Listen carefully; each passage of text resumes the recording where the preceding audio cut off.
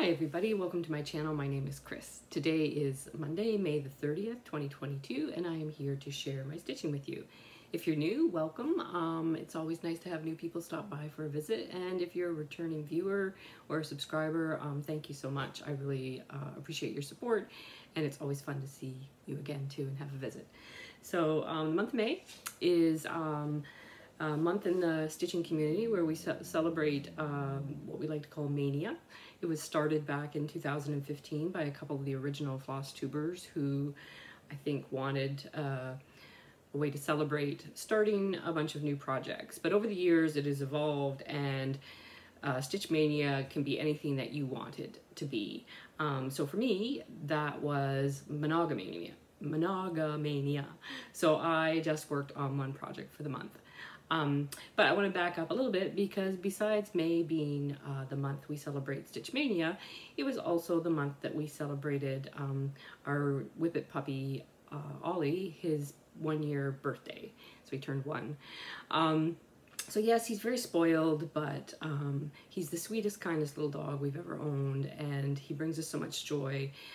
It's hard not to spoil him. So if you'll indulge me for a minute, I'm going to insert a quick little 1-minute video, kind of a little trailer I made in iMovie just because I was playing around on his birthday, and it shows some of his photos from when he was tiny and kind of where he is at now, and then a few pictures of him with all of his birthday goodies. So I'm going to insert that here now. Thanks.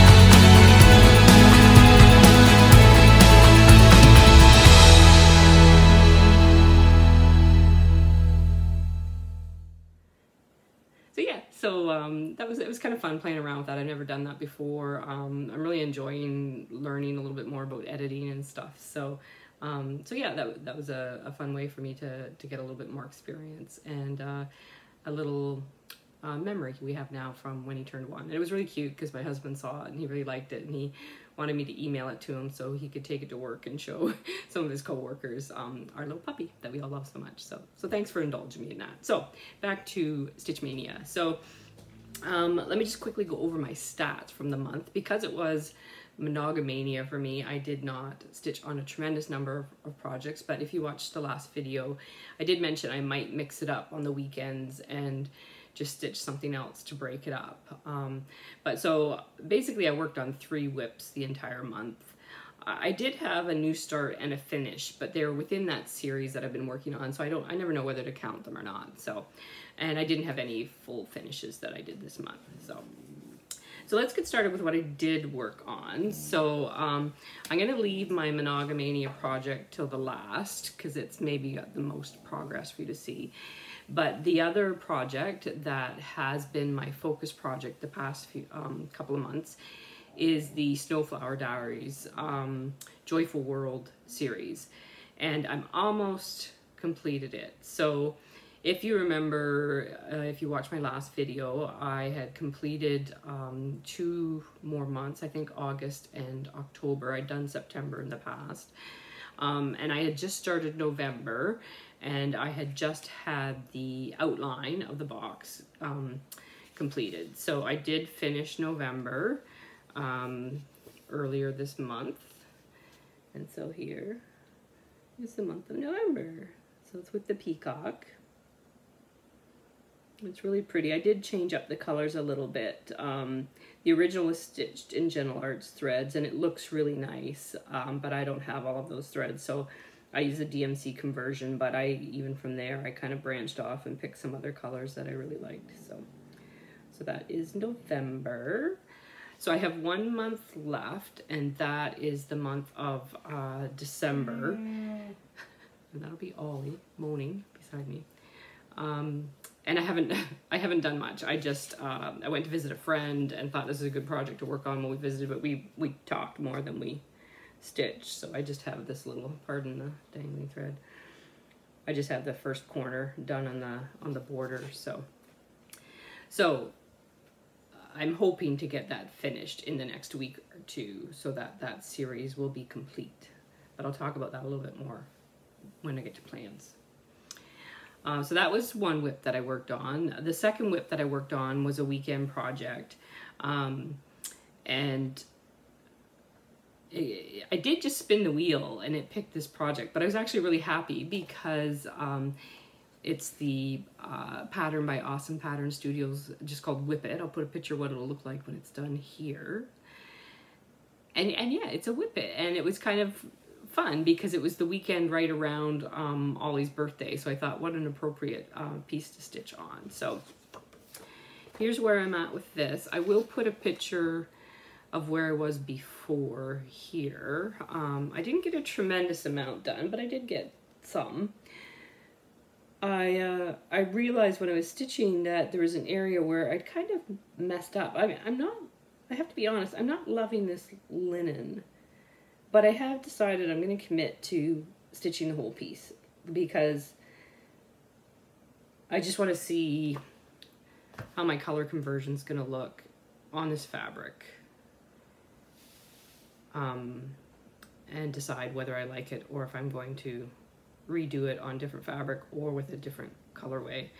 I don't hate what I have here, but I'm just uncertain about it. But the problem with this linen, I call it a mystery linen. I know it's called Time. It's the first piece of hand-dyed linen I ever bought, the first time I ever went to a cross-stitch store, back in maybe 2018.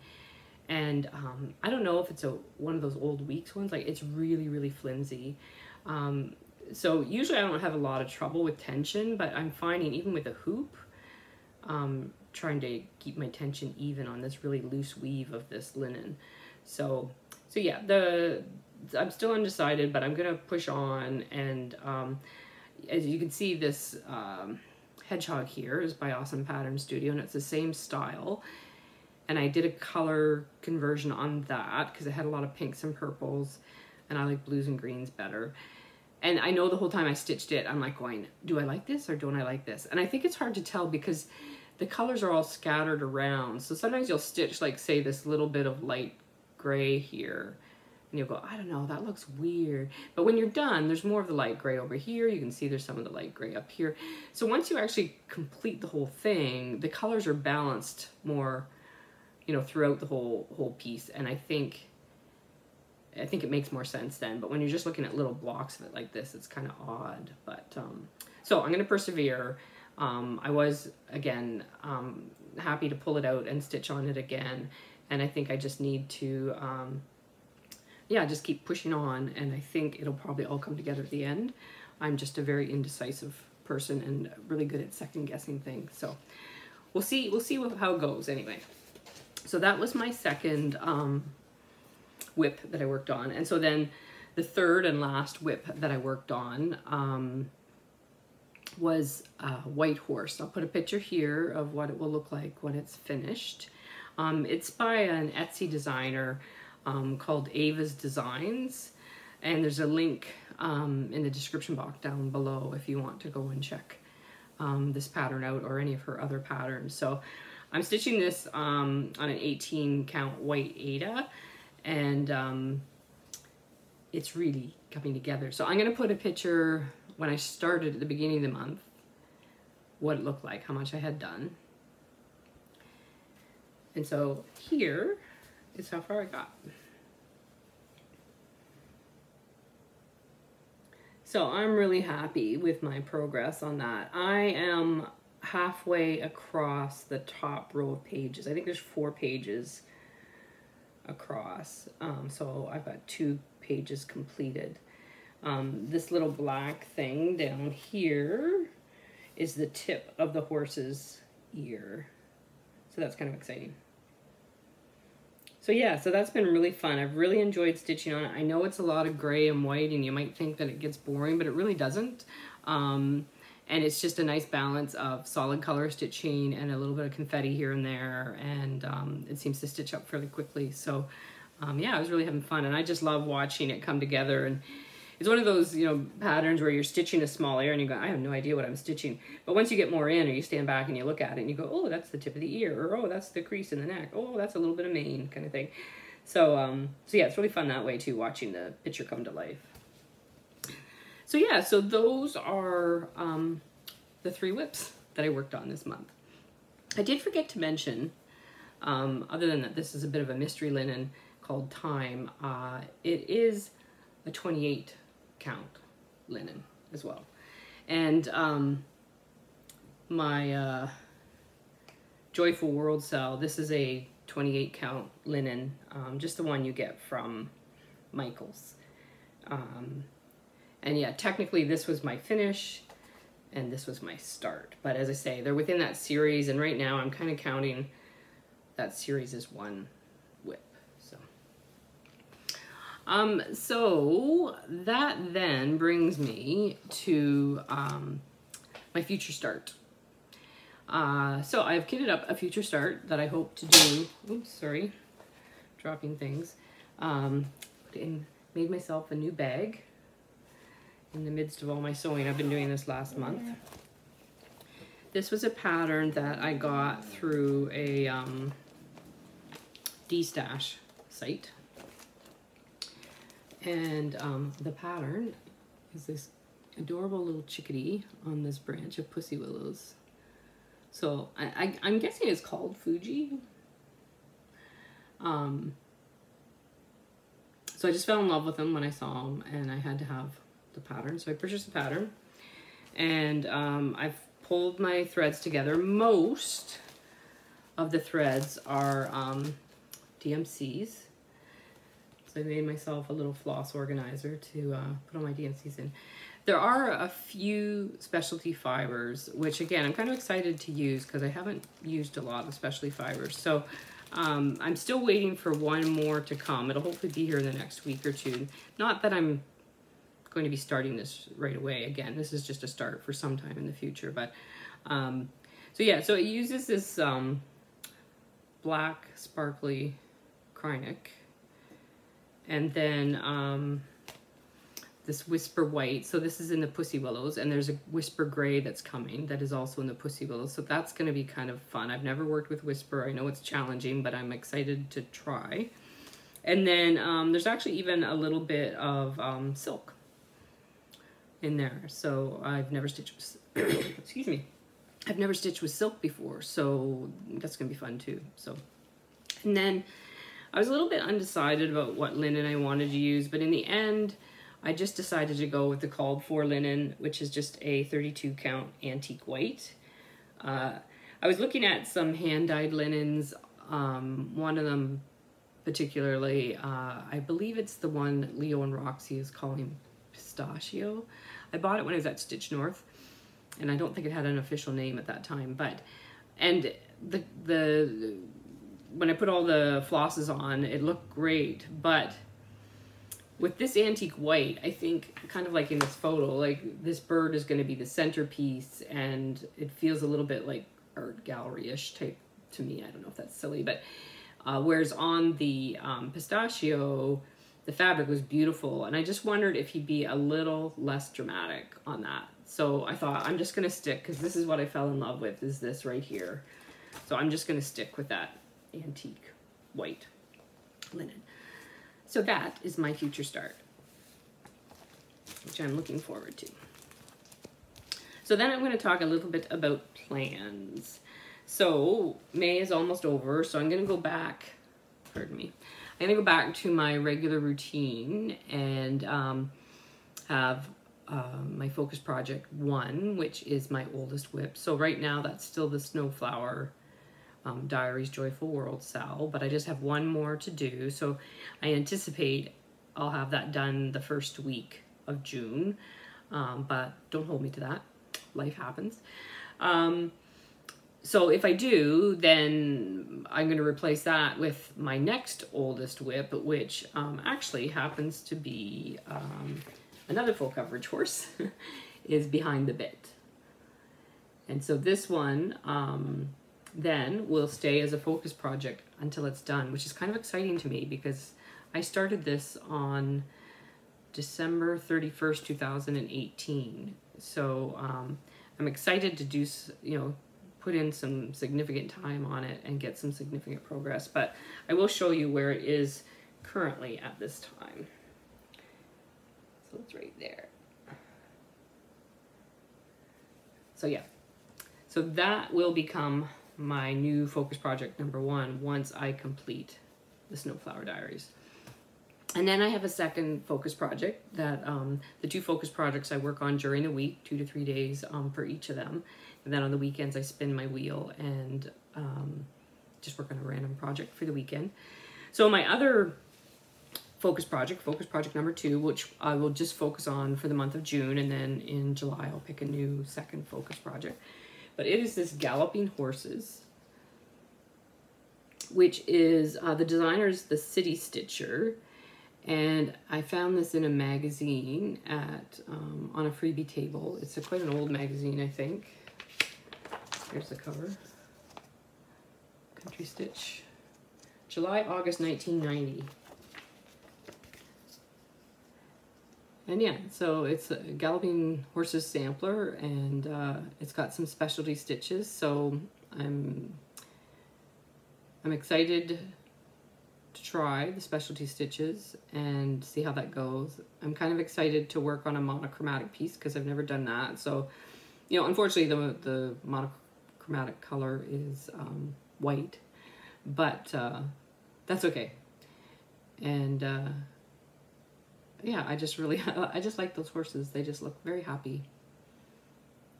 So I did start this last year when I did stitch all the horses in July, and that's all I have is the A, and I started the B, and that top band is done with satin stitches. So yeah, and this is just a piece of 28 count Monaco that I dyed a denim blue because I wanted it to look similar to the one in the photo. So yeah, so I'm looking forward to get back to that and do some stitching because I think I've only stitched on it a couple of times since last year, so that'll be good.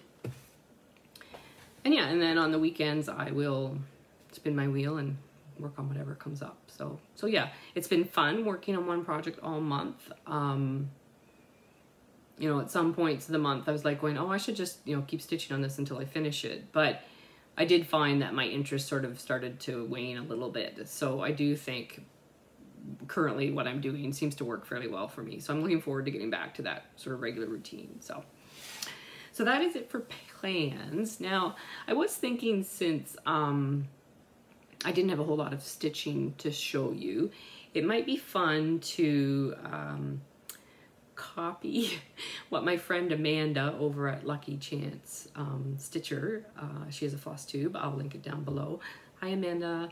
Recently she did a couple of videos doing what she called a stash dive, and was showing us some of her kits that she's collected over the years. And I really enjoyed seeing that because I have an affinity for kits as well. So my collection isn't quite as impressive as hers, but I thought maybe it would be fun to show you what I do have. And if you've watched my videos for a while, you may have seen some of these in the past, but I don't know, it's always fun to see what's out there and be inspired and enabled, however you want to look at it. So let's do that. And some of these are, like traditional kits, and some are a little bit different, but they're just projects that I have purchased as a kit, so to speak. So the first one I just wanted to show you. I love these buttons and beads. I haven't done one for a while, but this is a summer one that I had got. Again, my thought, I'm really keen about seasonal things, and in my mind it would be like, it'd be nice to have, one for summer, one for fall, one for winter, one for spring type of thing. So Whether I'll do that, I don't know, but I really like this one that to me signifies summer. My brother and sister-in-law have this beautiful cottage up kind of northern Ontario, not far north, maybe about 3 hours north of here, I think. And it's just beautiful, and it's on a lake, and they have a dock, and we've been there a few times over the years, and it's always incredibly relaxing and just beautiful, and this sort of reminds me of that. So yeah, so looking forward to stitching that someday. So this is one of my Dimensions kits that I've collected. So this is one of the petites. So I discovered I have a few of these, or I was drawn to them, and I realized they're all the artwork by the same artist. So it's Fred Swan is the artist. I think there's only one more Dimensions kit with his art that I haven't found yet, but yeah, so this one is called Quiet Night, and I just thought that was just a very comforting, homey picture, and can't wait to work on that someday. This one I showed recently because this was on the freebie table at Stitch North, but this is a Busilla kit. It's the entire kit, everything is here, and it's kind of like this bell pull type thing that I had thought my mother-in-law might really enjoy that, so I'm hoping maybe that I might stitch that and gift it to her.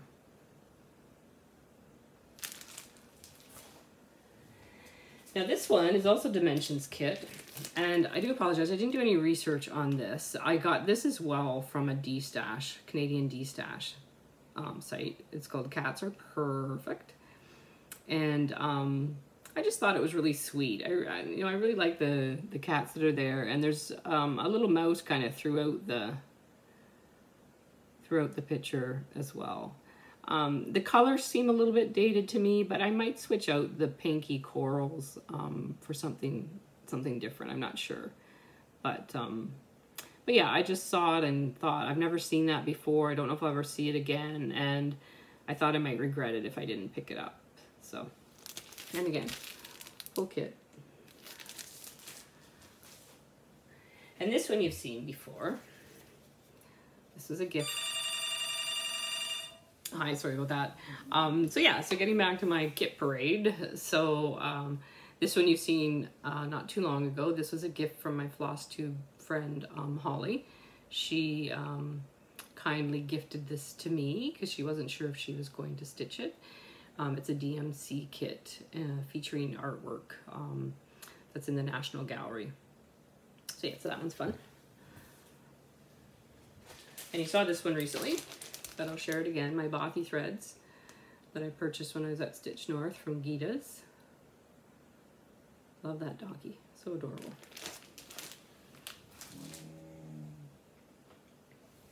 And then my other two Fred Swans. So this is one that I recently purchased that I just love. I am debating, I'm really trying not to do a lot of new starts. I really want to get some of the projects I have in progress completed. But I am thinking about having this as a birthday start because it's summer, my birthday's in the summer, and it's so pretty. I just love the colors, and but we'll see. It's, you know, it's a big full coverage piece, so I may not. Yet to be decided. And then my last one is a Fred Swan, which I had got years ago, but haven't started. And this is Winter's Hush, which is so pretty. I love, there's a couple little dogs here. There's a little cat on the railing there. So, so pretty. So yeah, so that's my kit stash that I have, all my unstarted kits. Obviously I have a few kits that I'm currently working on, but so yeah, if you have any questions about any of those, feel free to ask. So then let me just double check my notes here. Quick little shop update, and that's what fell on the floor, so forgive me as I disappear for a minute.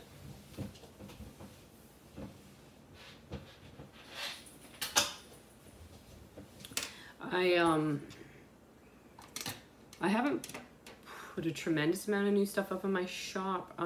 Recently I had a customer who had custom ordered something, share it on Facebook, and that led to a lot of inquiries and several more custom orders, which was so amazing and so wonderful.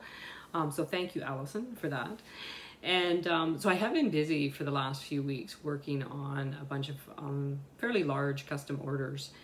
I have popped the odd little vinyl front bag in there, but I haven't had a lot of time to work on my little quilted bags and stuff that I like to make. But I do have a couple here that I made in the past that I thought I would share with you. They are made with the sorry, that's Ollie trying to make a bed on the carpet to lay in front of the door. Pardon me just for a minute. We're lying down now. So yeah, so this is the Teresa Kogut fabric. So this is one of the larger quilted bags. And then I made a little mini to match it. So I was lucky enough to score a fat quarter of these fabrics. So I'm hoping to make several of the large bags and the minis. I'm planning that I might take these to my retreat in September, because I'm going to be selling some stuff there to offer them for sale.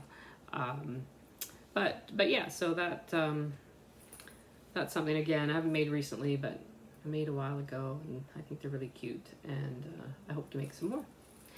And I may, depending on how many I can get out of the fabric that I have, I might put some in the shop and then set some aside to take with me to the retreat in the fall. So we'll see how that works out. So yeah, I think the only other thing to share with you is my craft from the past. And last month I showed you my slippers that a friend had knitted me. I had knitted myself a pair years ago, so it is a craft I have done in the past. I just didn't do this particular one myself, but I'm gonna put a picture in of what they look like when I got them, because these are what you call felted slippers. So when you knit them really big, and then essentially you wash them to shrink them, and it allows the fibers to kind of rub together and sort of become like felt to make them the finished size. So I promised you I would felt them and show you this month what they look like once they're felted. So again, here's what they look like before, how big they were. And here is what they look like now. So they're just for comparison's sake. That's what they look like now. And they're super comfy and cozy. They're a little bit fuzzy. I've been wearing them, so there might be a little bit of dog hair on there. But they're super comfy and cozy. They've got the double layer on the sole, which makes them nice and cushy. And yeah, I'm really enjoying having them to wear. So yeah, felted slippers. And yeah, you can felt anything. I think a lot of people make bags, you know, like tote bags and stuff, and felt those. And so yeah, it's a lot of fun. It's a lot of fun to do. So I think that's everything I have to share with you this month. So yeah, I will basically finish this out this month. I'll probably work, I think I'm gonna leave White Horse. It's at a good finishing point, and I'll probably just work on my Snowflower Diaries today and tomorrow, and then switch to my my regular routine on the 1st of June. So until next time, take care. Bye everybody.